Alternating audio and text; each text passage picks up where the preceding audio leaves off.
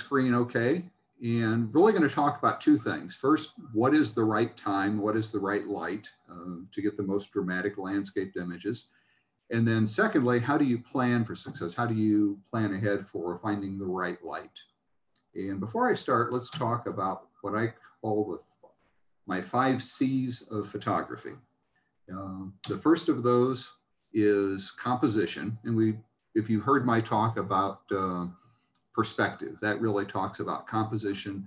What do you include in the image? Where do you put the camera? How do you frame it? Things like that. Obviously very important. Next is the capture itself. By capture, I'm talking about the shutter speed, the f-stop, the ISO, focus, depth of field, all those kind of science-y kinds of things. The third C is the camera. And that's actually the least important of all of the 5 C's.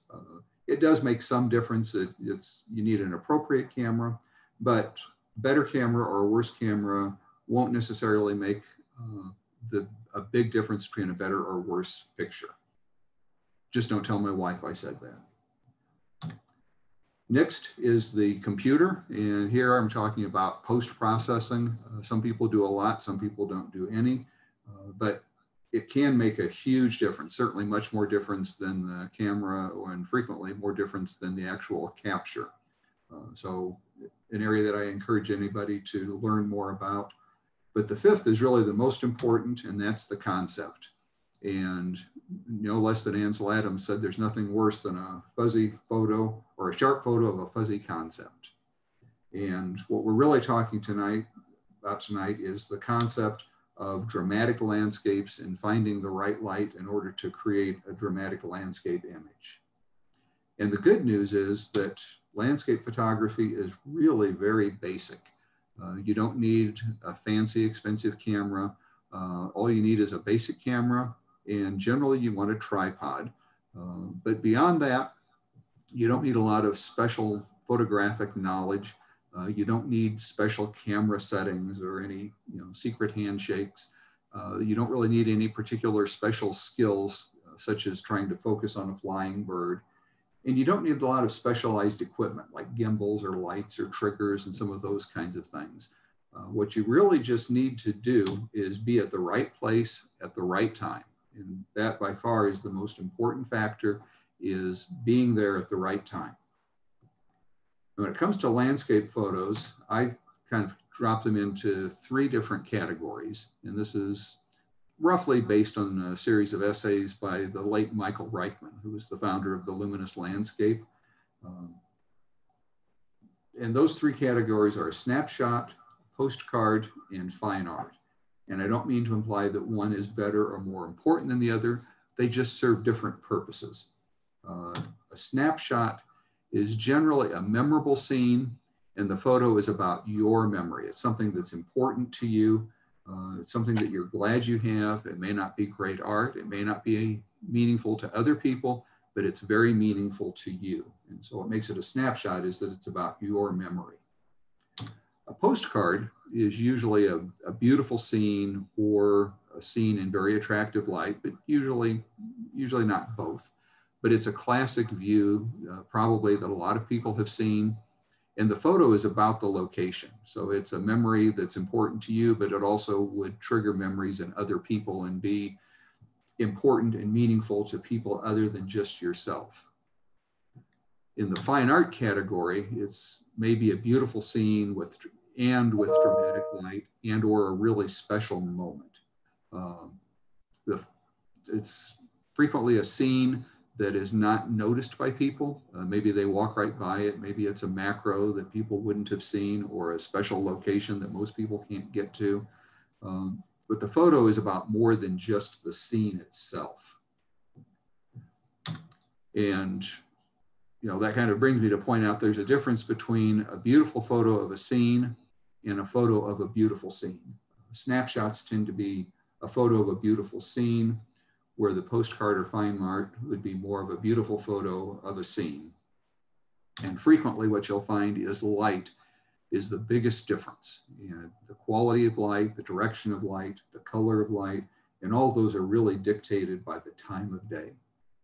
And I don't want to imply that there aren't other important factors like creativity, technique, composition, post-processing, but most of the time what you find is light is one of the biggest differentiating factors in the different kinds of images.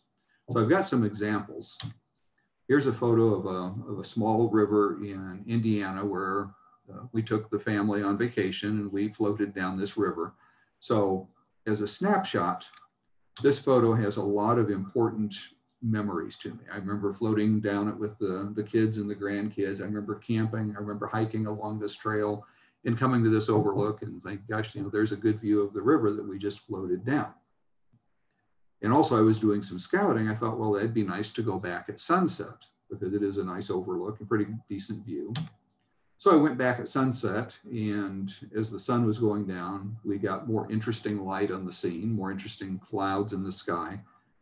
Still probably kind of a snapshot. And in fact, there were some other people standing at the overlook with me, and I suggested you might want to stick around because those clouds are probably going to light up after the sun sets. And they said, no, we're going to go eat supper. So they went to eat supper. I stuck around, and sure enough, after sunset, then those clouds started to light up with a lot of different colors, and we got more of a postcard image, something that might be memorable to more people. That the scene now has more interesting light on it. But then well after sunset, I got what I thought was the most interesting photo, and this really moves beyond a picture of that particular river to something that's more about graphic shapes and colors and less about this particular river. So I would put this in the fine art category because it's not so much about the memory, but more just about the image. And sometimes this can all change very rapidly.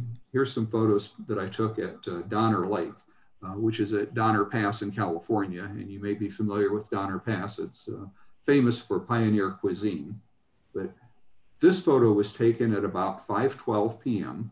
And late in the afternoon, sun was still shining bright. We had very harsh shadows, but we decided to stick around and just eat our dinner along the shore. And from 5:12 to 6:40, so about an hour and a half, now we're getting close to sunset. And you can see the light is getting more warm. The shadows are getting longer. It's a little bit more color contrast between the trees and the blue sky. So a little bit more interesting photo. That was at 6:40. At 6:43, the light changed to this. So just 3 minutes difference, but the foreground fell into shadow. So rather than having the rather harsh shadows, now we had very soft light in the foreground. The light became more orange on the trees in the background. So it created even more color contrast with the sky. And also it got a little bit darker. So I had a longer shutter speed, and that kind of smoothed out the ripples and waves on the water. So it smooth effect. So in just that 3 minutes, going from here to here, made a big difference in the final image. Craig, So, yeah. we're getting an echo of you. Yeah, and all of a sudden my speaker turned on. Okay. Let me see if I can. If I turn it, I'm afraid if I turn it down, I may not get it back.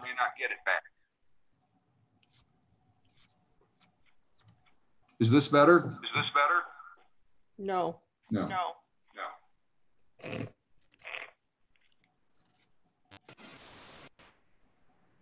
That's so weird. We're getting a small icon at the bottom with a phone number. With a picture of a telephone. That seems to have replaced Craig. I'm wondering if that's a duplication.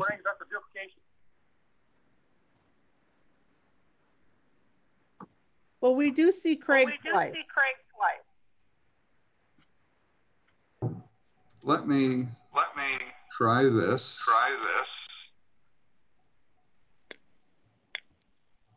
Is that better? No.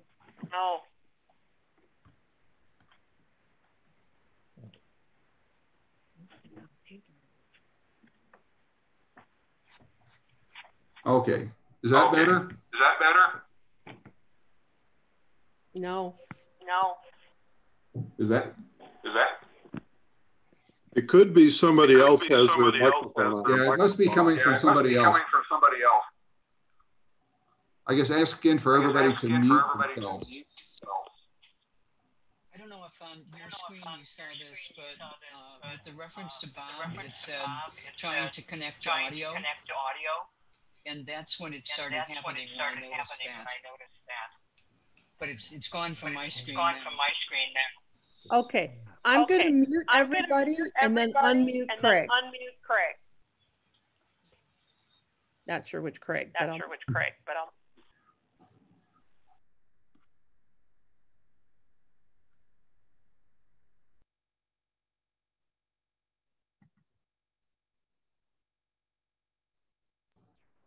Okay, I think you unmuted me.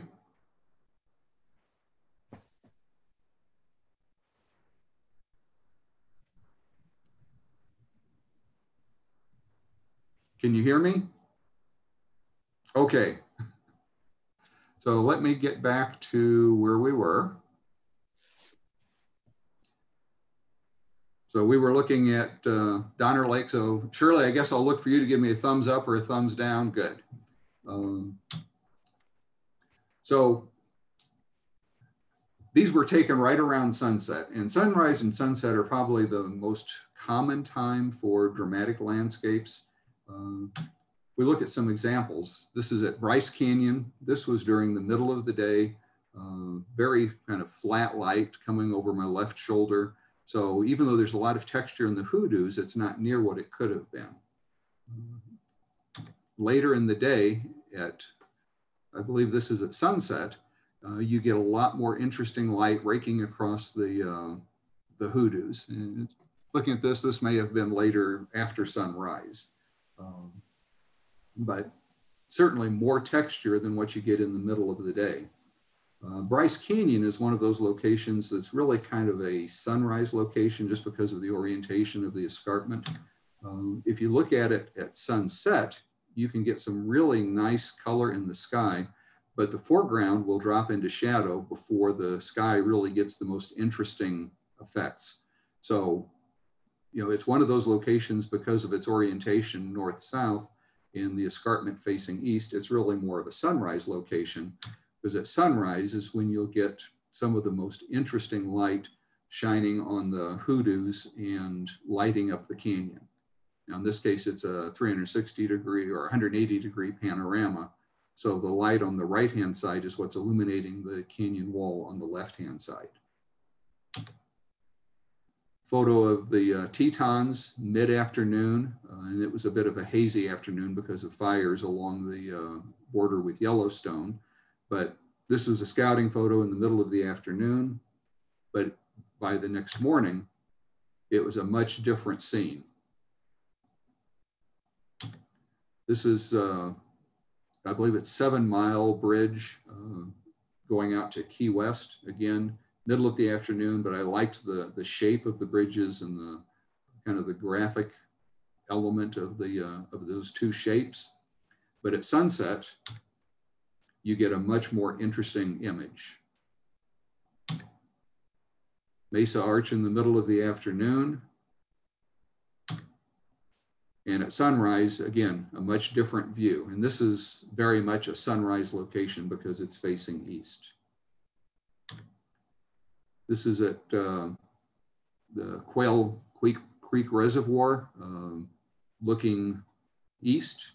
This was in the late afternoon, early evening, kind of very flat light.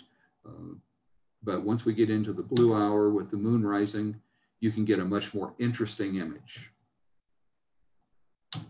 Lastly, one kind of a scouting photo in the middle of the afternoon or late afternoon.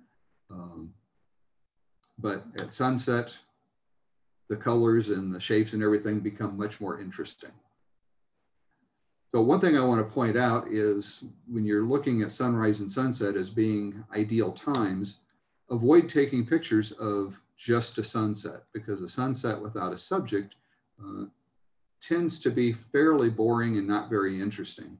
And even if it's a fairly mundane foreground object, it can make a big difference between having just a snapshot of the sky versus something that's a little bit more interesting. So let's talk about the different kinds of light. I kind of alluded earlier that flat light with the sun coming from behind you, or any kind of light coming from behind you, tends to be the worst light. It doesn't show texture. There's a saying that light illuminates, but shadows define.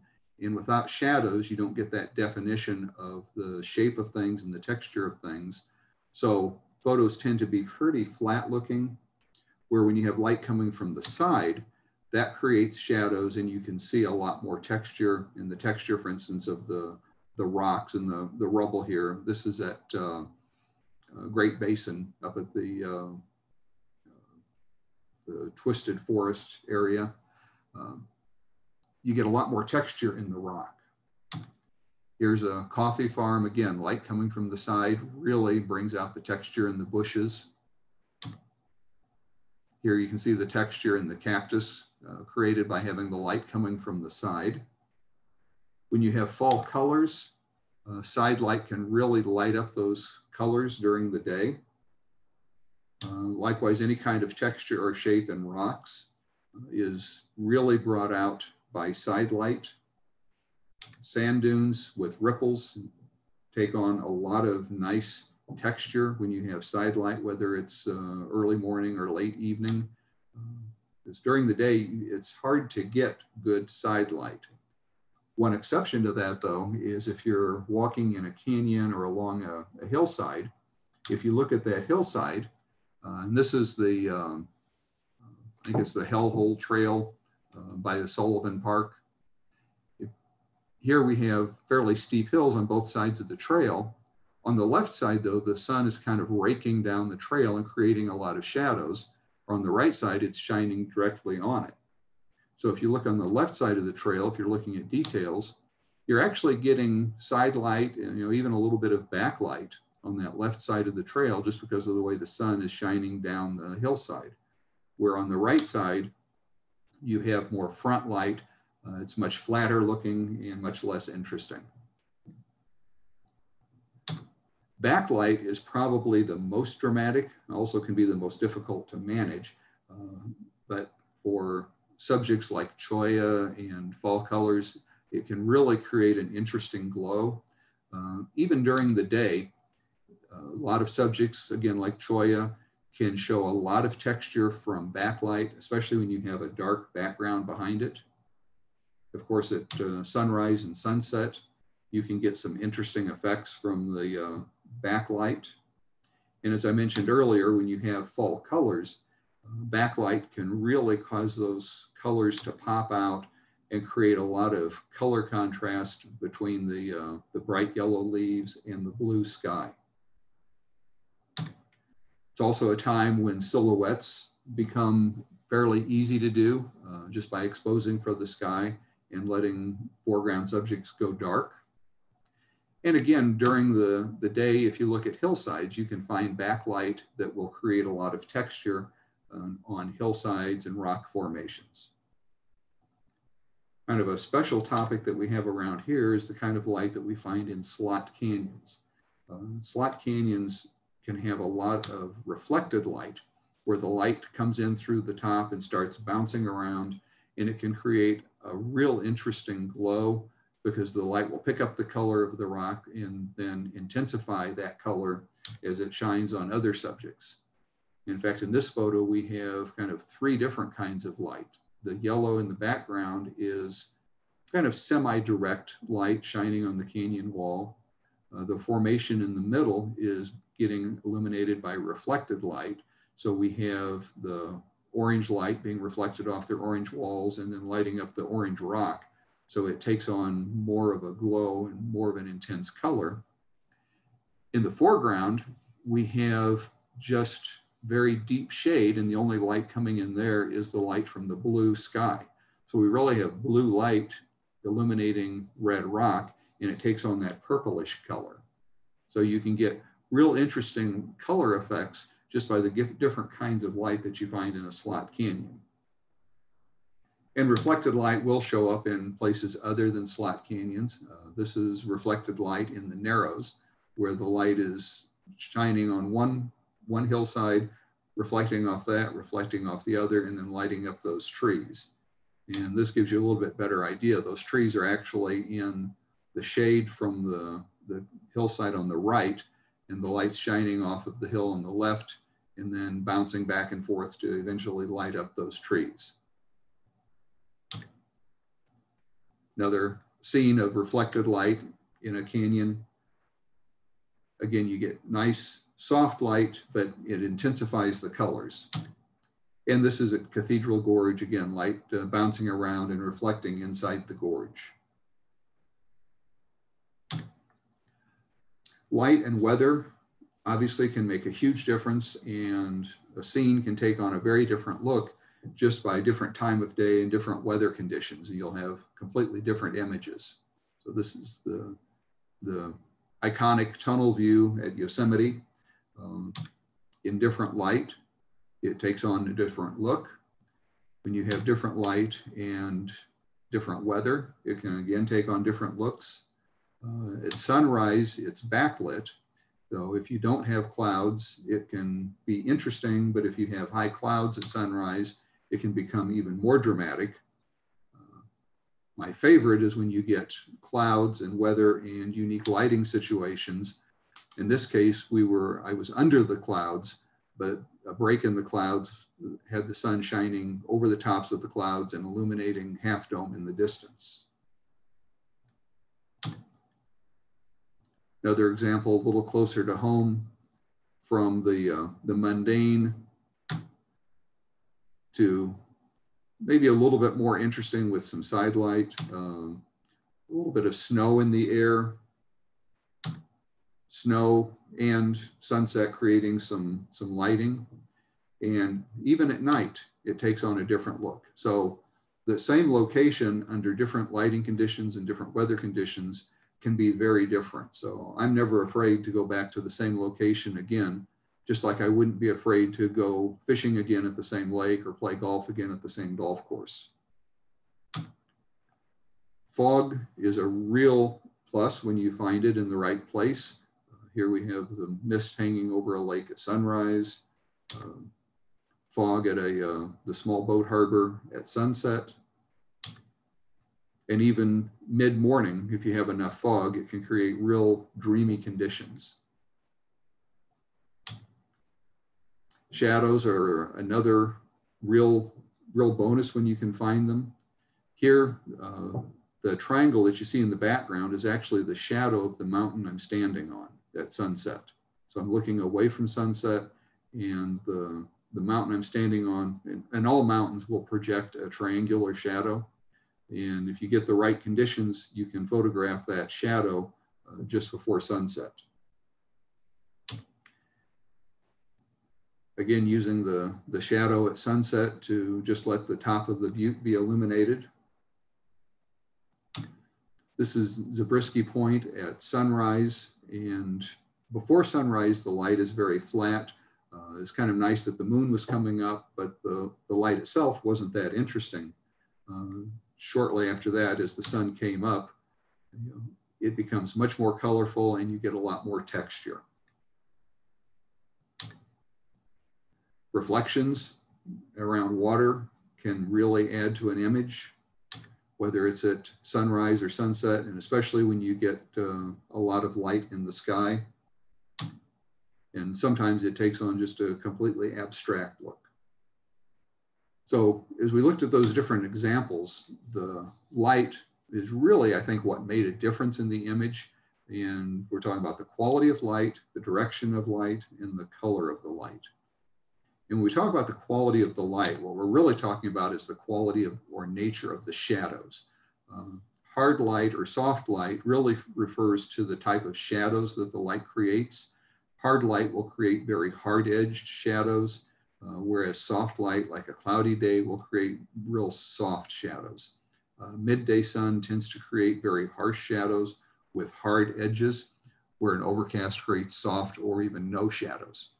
And one of the nice parts about sunrise and sunset times is you tend to have softer shadows. And of course, reflected light can be very soft, colorful, and yet still directional. Direction of light is a big factor. Side light will bring out the most texture and shape. Front light tends to be flat because of no shadows. Backlight, as we looked at, can be very dramatic, but can be hard to control because of the contrast.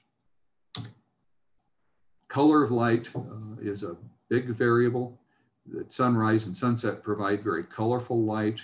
The blue hour before sunrise and after sunset has a lot of rich blues. The sky becomes very blue.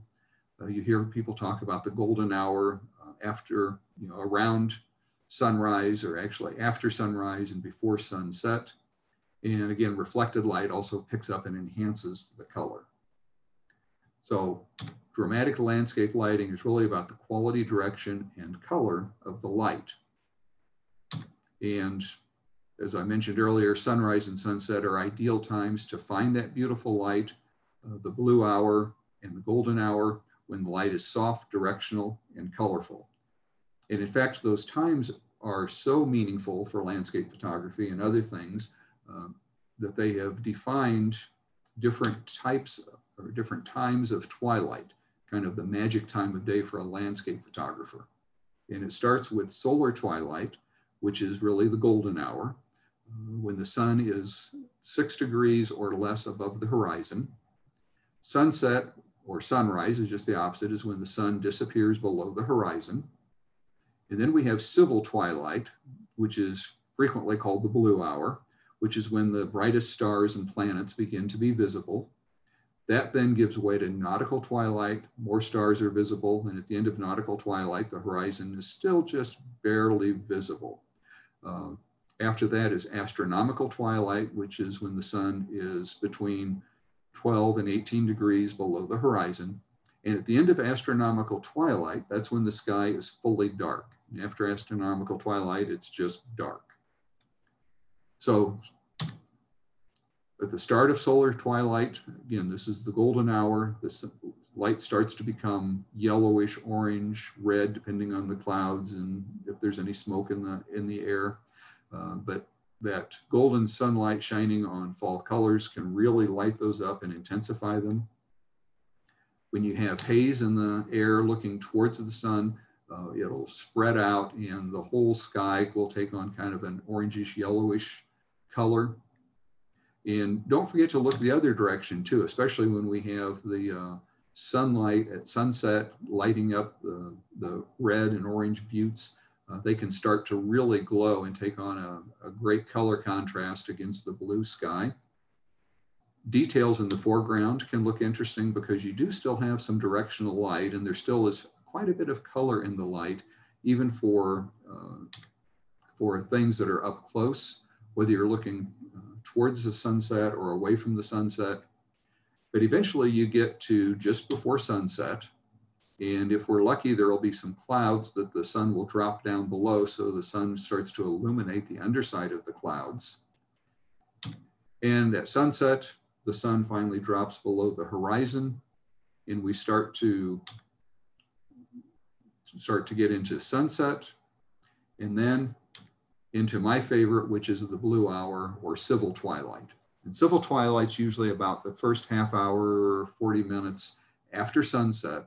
And that's when the sky can really take on some of the most dramatic colors, and you get a lot of color contrast between the blue foreground and the sky in the background. That the best skies usually happen during civil twilight. I love that color contrast between foreground and background. And again, you can get directional light and interesting color effects in the when you're looking both towards the sun and away from the sun or with side light. As we start to ease into nautical twilight, more of the stars start to come out. The moon becomes very clearly defined. More stars are popping out. It's also a good time to experiment with light painting because you still have some color in the sky, so you don't have just a black sky, but you have the moon and the stars. So you can get some of everything during the blue hour and nautical twilight. It's also a good time if you want to photograph a building. It's a good time to balance the lights coming through windows with the sky to get that kind of a beauty shot of a building. Then we move into astronomical twilight. When it's really starting to get dark, the stars are really starting to pop. This picture is also showing what's called zodiacal light. That's that kind of a glow, vertical glow that you see in the center of the image. That's a dust cloud around the sun that is only visible certain times of the year, but it's that dust around the sun being illuminated by the sun, but glowing in the dusk astronomical twilight. The Milky Way starts to be visible during astronomical twilight, and eventually at the end of astronomical twilight, it's just dark. It's as dark as it's going to get until you reach astronomical dawn, and we start the process in reverse. Again, it's a good time for light painting and experimenting with that, but also you can frequently find light from light pollution or even from the moon. So, armed with all of this knowledge, I decided to get up early and go photograph sunrise on the beach. So I walked out on the beach and I knew I was facing east, so the sun was going to come up. But as I was wandering around, waiting and wondering, well, exactly when and exactly where is the sun going to come up so I can be ready?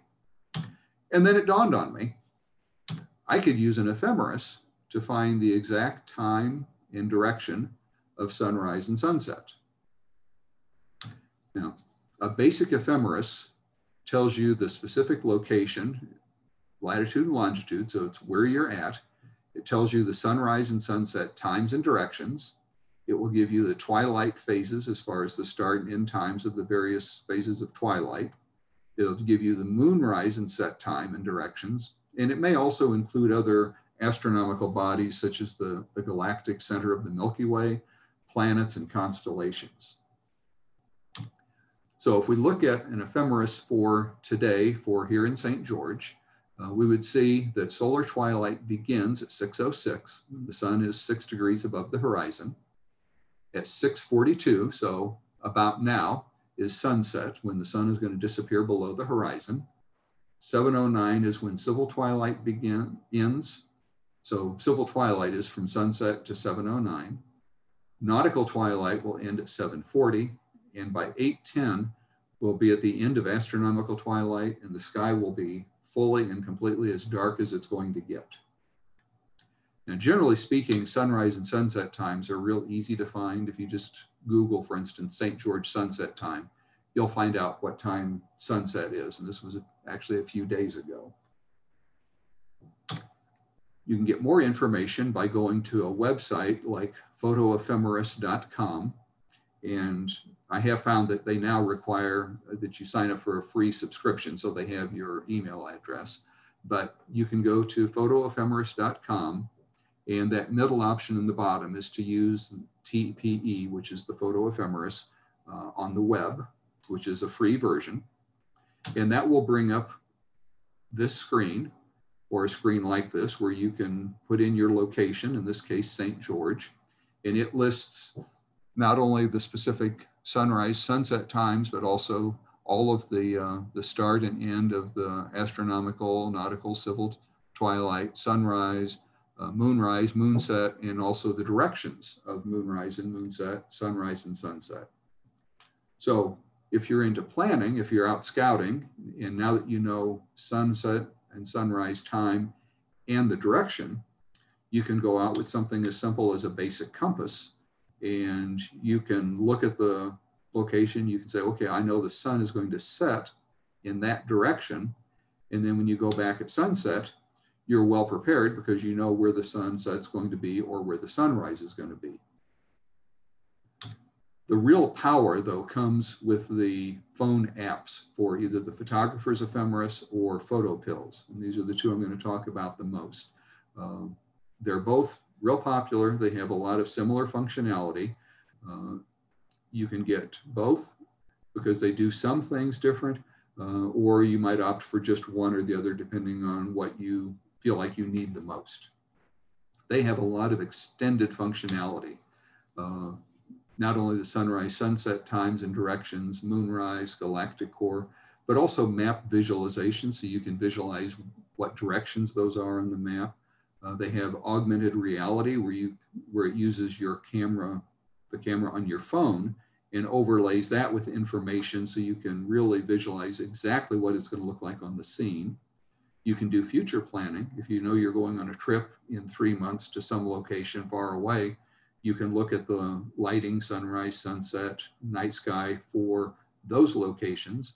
The photographer's ephemeris even includes a light pollution map, so you can judge where do I need to go in order to find a dark sky at night. And they're pretty reasonable. Last time I checked, they were about $10 each, so not horribly expensive. So you can plan in advance. You can plan to capture the moon at a particular spot. If you want to visualize, to line up the moon over some particular landmark, for instance, plan a night sky shoot to judge when and where the galactic core is going to be visible, and also when the moon is going to not be visible, which is usually something important for a night photo shoot. PhotoPills also has a number of additional tools where it will calculate depth of field for you. It'll do angle of view of different lenses. You can calculate exposure offsets for neutral density filters if you want to do long exposures. If you're doing night photography, it can tell you the exposure limit for getting sharp stars depending on what direction you're looking and what lens you're using. And it can also do star trail angles of rotation, again, for night photography. So if we go back to that, that sunrise photo I showed earlier, I could use augmented reality in PhotoPills, and it would present a view like this, looking through the camera on the phone. So it would show me the scene in the background, and overlaid on that is that diagonal line showing where the sun is going to come up. And then, sure enough, that's where we see the sun when it comes up at that location. And that's really handy even in the middle of the day. You can be out planning and scouting and just look with your phone. And it's a little hard to see on the screen of the phone there in the image, but you can see a little bit of a red line going up above the horizon through the clouds. That's where the sun is going to rise in the morning. So I can go back in the next morning and I've already pre-scouted the location. So I know how to plan for sunrise to know where the sun's going to come up. It's also real useful for nighttime planning. This particular plan was in Capitol Reef, and it showed me a couple things of interest. It shows me the astronomical twilight ends at 10:23, so it's middle of the summer, pretty late in the day, but that's when it's going to be dark. But I can also see the moon is going to set at 12:05, so I know I've got about an hour and a half of moonlight before it's completely dark. The galactic center, though, will be up until 3 o'clock. And that row of dots that you see making an arch, that's illustrating the Milky Way, and the bigger dots are the galactic center. So I can see the galactic center is going to be to the south. And I know I'll have about an hour, hour and a half of moonlight before it's completely dark. And what I did then was use the augmented reality, visualize where the Milky Way is going to be, and you can see it there on the right-hand side. And you can also see where that was lined up with the clouds that were in the sky at the time. So what I actually did then was drive around, actually I had my wife drive, and I watched the clouds, and I could judge, well, when was there an interesting foreground with the clouds that were in the same place the Milky Way is going to be. So I used the clouds as a rough planning tool. And then when I found this hillside, we jumped out and I found a good location and confirmed with the augmented reality that the Milky Way was going to be to the right of that hillside. That should be interesting in the dark. And then I was able to go back at night. And sure enough, there was the Milky Way lined up behind that hillside. And in fact, knowing that I was going to have moonlight, I was able to do the photo in 2 pieces. So I was able to photograph the hillside by moonlight at around 10:30, 11 o'clock, something like that. And you can see that it was a long exposure and how bright and blurred the sky was. And then once the moon set, I was able to photograph the sky. But in that case, photographing the sky, the foreground was completely dark. But then by combining the two in Photoshop, I could get the best of both. When you first open the photographer's ephemeris, you get a screen that looks like this. So it kind of, when you open it up, it's ready to use. It will tend to use your time, current location, and show you where you are without a whole lot of fuss. So it's a little bit more user-friendly right out of the gate. When you first open the PhotoPills application, you get a menu of different options. And generally what you want is the planner, the one at the top left, but it has a lot of these other functions. So when you first open the application, you have to make a choice of which option do I really want to use. They have a lot in common. They both have a basic screen. You set the location, you can set the date for a date other than today. You can set the time, you can use augmented reality, and actually they both have a form of augmented reality. PhotoPills has more of the other tools like angle of view, depth of field, things like that. The photographer's ephemeris also has a day-night mode, but it also includes, for an additional fee, a tool called Skyfire, where it attempts to forecast for today and tomorrow how good sunset colors are going to be. So if you're really looking for a brilliant sunset, it tries to look at the forecast and the clouds and give you a map of where the best sunset colors are going to be. And it does that for, I say, today and tomorrow. At one time, I tried the free subscription to that, but I did not. It's a paid subscription, and I never did pay for it. So what I'm going to try to do now is switch from my computer to the iPad, and I'll have to log back in because when we were having that echo, I logged out of the session. So I'm going to try to get back into the session on the iPad and see if I can share my screen there and move over to that instead of the computer here. Good luck. Yeah. Thanks. We're all still here.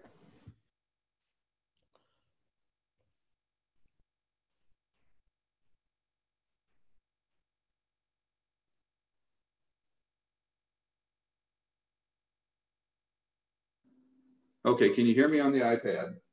Yes.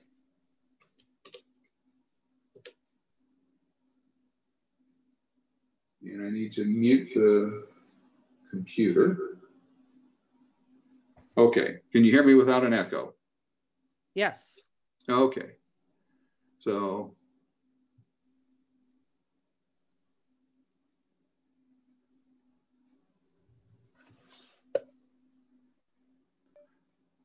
Okay, can you see and hear me?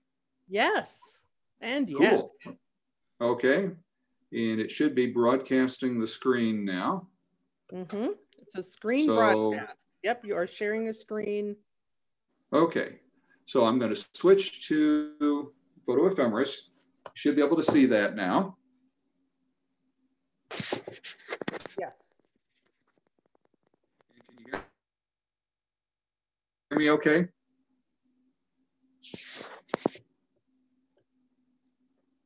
Let's see, I'm not hearing any feedback, so I'm not sure if you're hearing me or not. We are hearing you. Okay. Okay, so when you first open the Photo Ephemeris, as I said, this is the screen that it comes up. Along the bottom, we have the moon set, astronomical start, nautical start, and so forth. So the different times of sunrise, sunset, moonrise, moonset. The lines show the direction of sunrise and sunset. And then at the bottom, there's a graph that shows the sun and the moon kind of going up and down. And if I drag left and right on that, you'll see that the chart is moving. and the time is changing. So there's around 6:55, 6:59. You can see the direction of the sun and the moon and where sunset and sunrise are going to take place.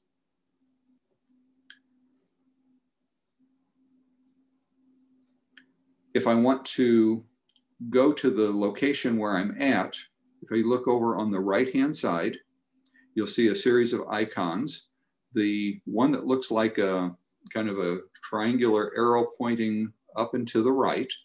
The one at the very top is a share. So that would let me, if I wanted to capture an image or send a message to somebody, I could do that. The next one down sets my location. So it just uses the location in the device and chooses that as the location. If I want to use a different location, as I start to zoom and pan around, you'll see there's a crosshair. So if I want to go to a different location, I can just locate that crosshair where I want to go and then tap the red pin, and that will put the location there. So that doesn't have to be nearby. It can be here, it could be a long ways away. So that's how you would choose a location other than where you're at. At the top, you see the date. It says Monday the 26th. And then the left and right arrows let me move forward or backward a day at a time, or was that moving a week at a time, I think. So if I move back to today, or if I just tap that date, I get the usual kind of drop down where I can choose a date. It gives me some of the events, such as the full moon, new moon, meteor shower, things like that, some of the astronomical events of interest. This is also, if you recall, I tapped the date at the top to bring up this menu. This is where I would choose between day mode, where it currently is, and that's the sun, or night mode, which is the moon and stars. And in night mode, it does a couple things different. It has less details about twilights and sunrise and sunset, but it has the galactic center. So it tells us the GC or galactic center is going to set at 9:22 p.m., which is, we're starting to get out of the Milky Way season now. And also it has more focus on astronomical twilights. As I scroll back and forth, you can see the arc of the Milky Way moving from right to left, moving. And you can see that the screen gets dark when we move into twilight.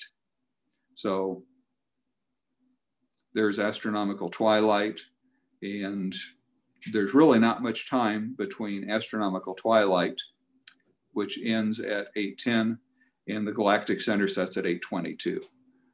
So I can go back to daytime mode just by going back to the date and then choosing day mode. There's a number of different map overlays that you can turn on. That, for instance, I can turn on the one that looks like a cloud will turn on a cloud forecast, which again is a subscription. The one that looks like a street light turns on the light pollution mode, and that only shows when it's dark. So based on moving the time left and right, if I'm at a daytime setting, it doesn't show light pollution. When I move after sunset, then it shows the light pollution. And there's also a star mode that you can turn on and off that I find pretty worthless. You have different types of maps. This is the street map. This is a satellite view or a contour map, just by tapping the different map types. This is a different street map. And then this is the open street and topo map. And I think that says it's a cycle map. So I normally just have either the street or sometimes the topo map. But that's kind of the photographer's ephemeris in a nutshell. It's easy to use because you open it and you're there. You don't have a lot of other choices that you have to make before you can start using it. The date function is real easy to use. It defaults to today's date. You can move ahead and back a day at a time real easily. You can move the time real easily just by sliding along the bottom. It has some other features like looking across the bottom. It has augmented reality, you can save locations, you can do visual searches, look at the lengths of shadows and horizon, and you can even look at elevation offsets. But those are some of the more advanced functions that I don't want to spend a lot of time going through right now. So if there's no questions on that, let's move to the photographer's ephemeris. I'll close that. I'll tap Photo Ephemeris. This has more options. These are the different pills, I guess they call them. But to get to something useful, now you have to tap on Planner. And that will bring up the map view, very similar to what we saw in the photographer's ephemeris. And likewise, it has the graph at the bottom that shows the time, and I can move back and forth. So at this point, very similar to what we saw in the photographer's ephemeris. The details are over on the right-hand side as far as the sunrise, sunset, the golden hour, blue hour, galactic center visibility, and even the galactic center height. So different layout. If you're looking at it on a phone versus an iPad, horizontal versus vertical, you'll have a different view. But the basic functionality is really the same. I find it a little more cumbersome to change dates and times. The time is easy to adjust, but for date, you have to actually click on the time here. And this brings up the date and time picker, and then you can pull up a calendar and move to a different day or a different time. But it doesn't have that real easy, just go forward and backward a day like I like in the photographer's ephemeris. So certainly still works, just a few more clicks on the screen in order to move forward and backward. The things that really set the photographer or set PhotoPills apart is not so much this view, but some of the other functions, some of the other pills as they call them. And its augmented reality is a little nicer. If I click the AR button over here, and I'm scrolling left and right to change the time, and you can see the moon moving around. If I move the iPad around, you'll see that as I move, it's showing the sun and the moon. Sorry if that's making you seasick. If we get it at the right time, we'll be able to see the galactic center.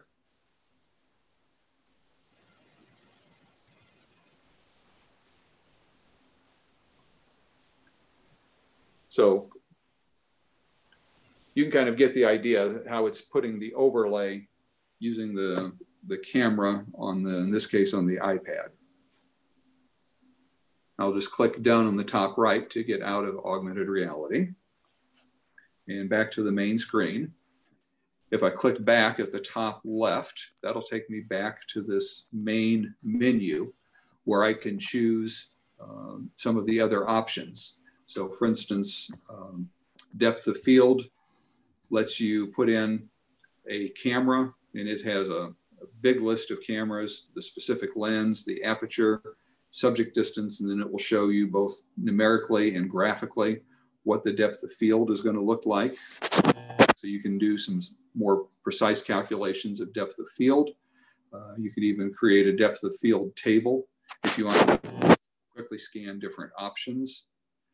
It has a nice field of view. If you use your phone for scouting and framing, for instance, you can put in, again, a camera and a lens. and the subject distance, and it will show you numerically what the angle of view would be, horizontal, vertical, diagonal. You can also go to a augmented reality, and this is at the bottom second icon from the left where it says AR. If I tap that, again, it uses the lens on the camera on the device, but you can see the orange triangle showing what the field of view will be. Even if that field of view is bigger than what you can fit on the screen, you can kind of pan around and see where the field of view would be. And it will center on wherever you tap. So if you want to look there, you just tap in the center, and it will center the box around where you've tapped. So that can be a useful feature if you're trying to compose and you don't have your camera with you and you want to visualize what different fields of view will look like. So, night AR, we kind of looked at. Night AR is just AR when it's a nighttime. It has meteor showers, star trails, and so forth. Most of those are pretty self-explanatory. If you need a timer, you can set a timer.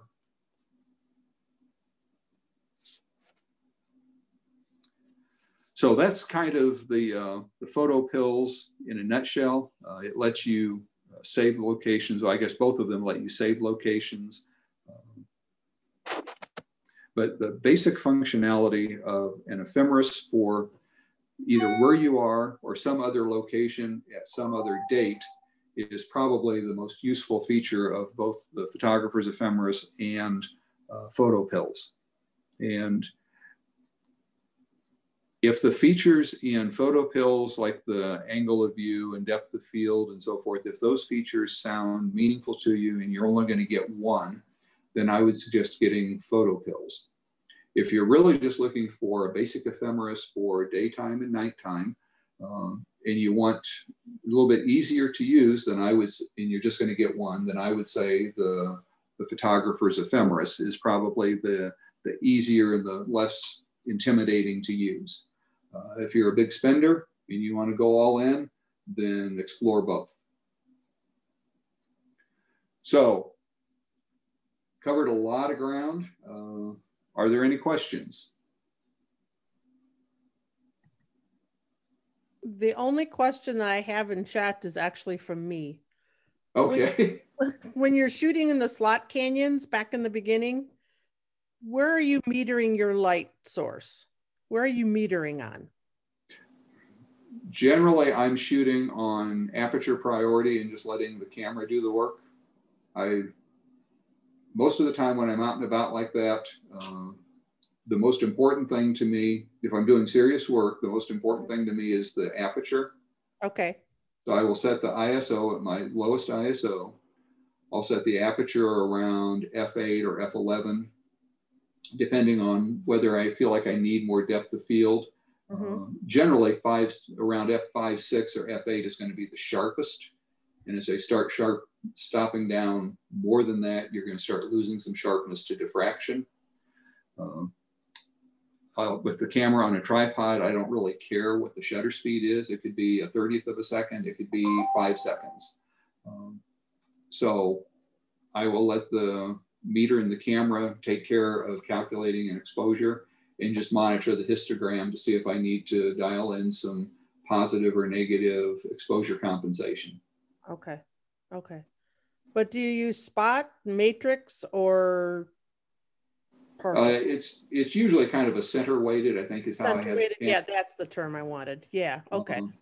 But I'm really watching the histogram and using exposure compensation if I need to. So whether it's spot would probably be the most erratic to try to use.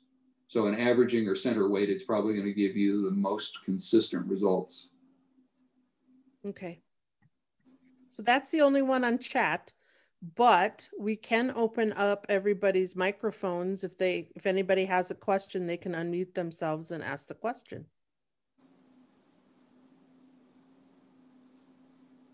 This is not really a question, it's more of a commentary about your comment about the blue hour. just a bit of a historical narrative. A couple of few years back, I was up at the Cannon Beach in Oregon, and as I got close to sunset, there must have been 200 photographers out on the beach at low tide, looking for the perfect shot. And as soon as the sun went down, like 90% of them left, and that's when the fun started. That's when the I was absolutely amazed because those were by a country mile were the best shots of the whole day. Yeah, I have seen that over and over again, where everybody leaves as soon as the sun drops below the horizon, and they need to stick around another 45 minutes because that's really when the best light happens. Yeah, and even if you tell them, stick around, the show's just beginning, people look at you like you're nuts. Yeah. Yeah, okay, sure. We need to get down before it gets dark. Okay. This was very good, Craig. I really learned a lot. I liked going through the two different tools, I guess you can call them. They do look a little different on my phone, though, on my Android phone.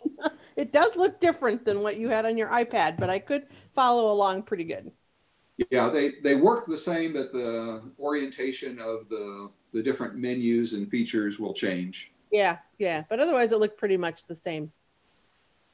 In fact, if I just rotate the iPad, it'll probably look more like that on your phone. Kind of does, yes. Any questions from anybody else? Okay, I think we're good. I want to thank everybody for coming along tonight on the